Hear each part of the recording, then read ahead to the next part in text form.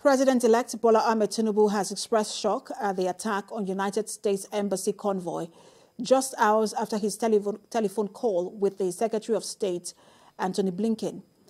In a statement signed by his media aide, Tunde Rahman, the president-elect sympathized with the U.S. government and families of the 4 personnel killed in a horrific attack at Ogabru, Anambra State. The president-elect has promised to do all he can to ensure the perpetrators are brought to justice, as security is one of the cardinal issues on his agenda.